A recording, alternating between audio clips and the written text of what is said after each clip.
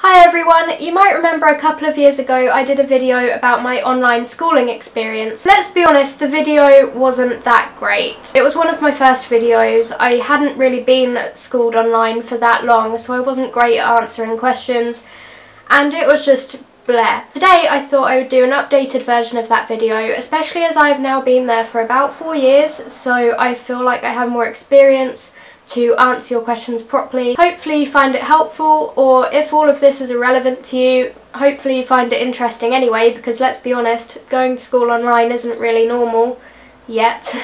Before we get into the rest of the video, I just want to say I'm sorry I sound and look like a man. I'm getting over a cold. The struggle is real. So, going to school online, that's a thing. I go to InterHigh, so interhigh.co.uk, and that's my online school that I go to. There are others, but I think InterHigh is the best one, and it has the best reviews, and I think it's the original one as well, so that's good. There are others, but... So InterHigh is a school online. It's also a sixth form, by the way. A typical day, you log in to InterHigh with your student login, and you have a timetable on there, you have message boards, you have school email, you have a homework board with alerts, so it organises all your homework for you so you know what you've got and when. You don't hand in homework, by the way, obviously. You do it on Word or something, or you do it by hand and take a picture of it and then you upload it to your teacher privately, and it gets marked very quickly, unlike my old school where my homework was never marked, ever. It was really frustrating. When you go into class, it's in real time, it's live, there are students and your teacher spread out all over the world, but at that time you are all logged into the same thing and you can all talk to each other. You can talk to each other by private message or public message. Your teacher talks to you on a microphone so you can hear them. Sometimes they use a webcam so you can see them as well, but that's pretty rare, to be honest. And students can use the microphone as well, but they have to ask. It's the equivalent of putting your hand up and being like, Miss, I have a question. So that's the gist of that. It looks like a chat room, but much better, much professional, and it's not a chat room. So you've got like the chat down the side, and then you've got like a whiteboard area where you can draw on it, or you can upload slides. The teacher obviously uploads slides because it's their lesson, and I mean that's pretty much it, to be honest. So now I'm going to get into your questions and answer them as best I can. If you don't mind me asking, why do you go to school online rather than a regular school? Just wondering, different reasons. And that is by Sarah Schrader. Schrader? I don't know, sorry. I go to school online because in year 9 I was diagnosed with chronic anxiety and panic disorder, and school, the environment of a mainstream school, was my main trigger. And I was also agoraphobic at the time, so I literally struggled to step outside of my house. I know it sounds weird, but it's a medical condition, just like a broken leg, so it's a thing. So I couldn't go to school, and I was in year 9, so I was about to start my GCSEs in year 10, and I needed to educate myself while I wasn't going. But my mum didn't feel comfortable teaching me at a GCSE level, so, and to be honest, I didn't either. She's very clever, but I wanted an actual teacher, so we looked into InterHigh and never looked back. Erin asks, really late, but I really want to know is if you get a free trial. I don't think they do offer free trials, but they do open evenings. If you go on the website and you use their contact form, just say you're interested in an open evening and they will send you the details. It's not an actual physical place, it's online, so you just log in at the time they give you, and you get to see the software and ask questions to the higher up staff members who actually know what they're talking about more than me. There's that, and that's really good. I've helped out with that a few times, so that might help you. Baby, nice name, asks, how long are the days?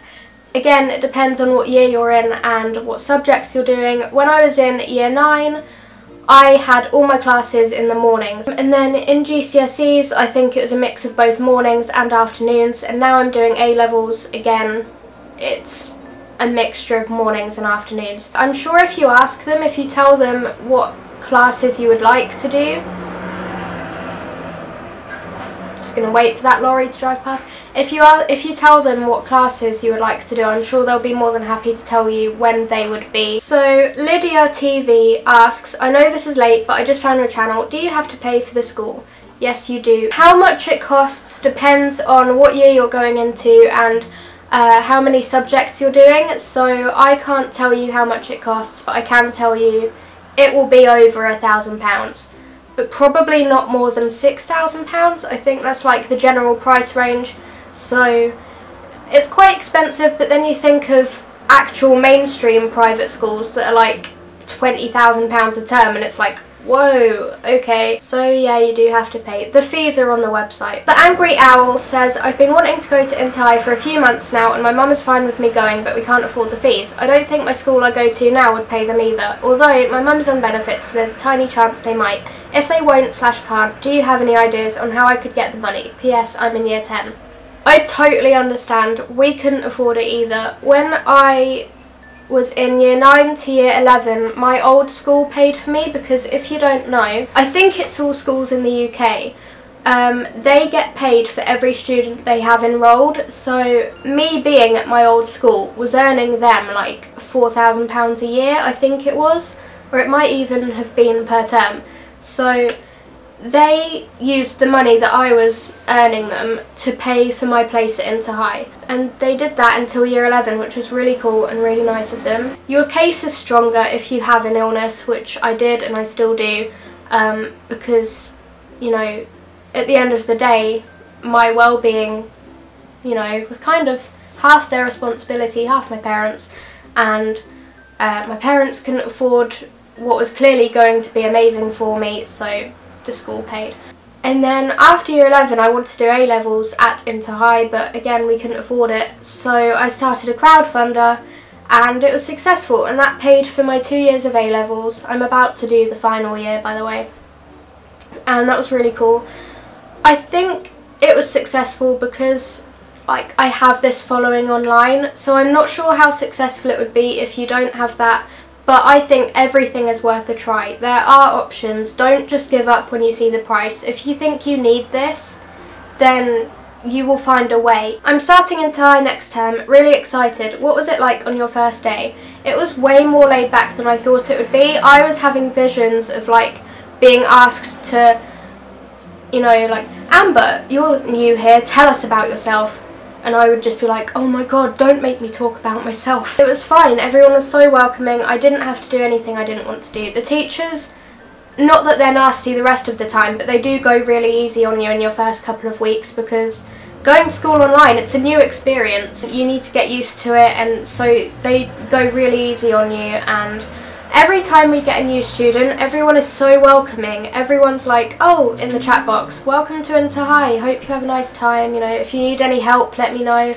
Whereas in a mainstream school, everyone's like, I'm thinking of joining, do you get any holidays, for example, half term, summer, etc.? Yeah, of course we do. We get all of the same holidays as a mainstream school. In summer, I think our summer holidays are a bit longer than most mainstream schools. I think most mainstream schools are like 6 weeks in summer, and ours is about 8, unless you've just done exams, in which case your summer holidays start when your last exam ends. So I've been on summer holidays since the 27th of May, and I don't go back until the 5th of September, so I am living right now, let me tell you. I want to join this school so badly. Did you have to convince your parents to let you do school online? They are actually the ones who approached me about it, because obviously I was having health problems and we were desperately looking for a way that I could continue my education while I was, you know, not leaving the house. And my mum was like, oh, I heard a few years ago about this online school, I don't know if it's still around, I don't know if you have to pay for it, but let's look into it. So we did. If you want to convince your parents to let you do school online, don't just say, oh, I found a school online, can I do it? Because they'll probably be like, oh darling, it's probably a scam. What is this hideous thing you speak of? That's probably not how they talk at all, but online school is a weird thing. It's not normal. You know, when you first say it to someone, oh sorry, just getting comfy. When you first say to someone that you want to go to an online school, or that you do go to school online, they're just like, what? Because it's not normal. because it's not normal even. Gosh, my voice, I feel so ill. Get all the facts, read about it as much as you can, make sure you're educated on it, ha, funny, and you know, be really serious about it and be really sensible and just be like, I think I need this because, you know, I'm being bullied, or I'm just not learning well there, or it gives me anxiety, and just talk to them like the adults they are, and, you know, hopefully they will listen to you. And maybe it might help to show people online who go there, like you can show them this video if you want. There are other people online, if you Google it, who have written about their experience. So, you know, just if you really want to go, put as much effort into it as you can, and I hope that helps. My camera just died, so I'm sorry if this looks different because I just had to wait a billion years for the battery to charge again. Let's get straight back into it. The next question is from Jess, and it says, "Hi, I've been looking into this school for a while now. It looks amazing. I have been having a lot of problems with public school and I haven't been for a good 6 weeks now because of this. I really want to join online school. I'm currently in year 11 at school and my GCSEs are in May. Although I think that joining online school right now might be a struggle, is it still possible to join this close to GCSEs? Yes, it is. Well, I'm pretty sure it is anyway. I think you can join at any time. I joined InterHigh in the middle of March when I was in year 9, so I think you can join at any time. I could be wrong, but I think so. If it's not possible, I want to join their 6th form. One small problem, money. I'm not sure my family can afford to send me to this school, but I really think it's a perfect option for me. Do you know what courses are available for year 12 and 13? I don't know all of them off the top of my head, but I think they offer English literature, which I do, media studies, which I do, maths, economics, business studies, PE, yeah, I don't know how they do that either, science, French, Spanish and German, I think. There could be Mandarin, but I could very well be wrong. Sociology, psychology, classics. There's probably more, but that's just what I've got off the top of my head. They've also asked, is it affordable? I hope you can reply back to this. I love the school, but no, I wouldn't say it's affordable, but then it depends on your family's income. Book Club for Book Lover says, does learning online prevent social interaction? Anyone who is homeschooled or who has been homeschooled will understand my frustration at this question, and it's nothing against the person who commented it, it's just a really common question that is kind of a silly question, because when you go to mainstream school, you're constantly being told by your teachers that you're not there to socialise, you're there to learn, and you're constantly being segregated from your friends. You're, you know, sat at different ends of the class because you talk too much. School isn't for socialising, and when you're homeschooled, I would say that you can socialise more because it's more flexible, so you can go and meet friends, you can, you know, hang out with family, and obviously at InterHigh you've got classmates and teachers too, and because I go to InterHigh I can do my blog and my YouTube more, which means I'm in daily contact with, you know, my online friends, the people who watch these videos and read my blogs, publishers, because I'm a booktuber, primarily I work with books. And, you know, when you're homeschooled there's nothing to stop you from going to extracurricular clubs, going just out to like museums or for a walk or shopping, which I love. Homeschooling, I mean, it depends on your circumstances, but my experience, I socialise more being homeschooled. Being homeschooled, it doesn't mean you're locked in the house like 24/7. It's actually way more flexible. So Hannah on Twitter asks, is there any bullying, and if so, what kind?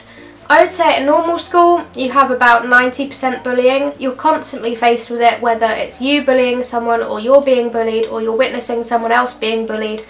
There's just so much of it in normal schools, there really is, it's awful. InterHigh, I didn't see any bullying for my first 3 years. The first instance of bullying I saw was like a few months ago, and it's the only one, and it was on the message boards, and it was 2 year 7s having a bit of a scrap, and that's the only, I don't even know if that's considered bullying, it was more just arguing over an opinion. So there's like no bullying at InterHigh, and then at mainstream schools it's like, okay, wow, everyone appears to hate each other. Lynn on Twitter says, what would your advice be to parents who are keen to homeschool but a bit worried how they'll cope?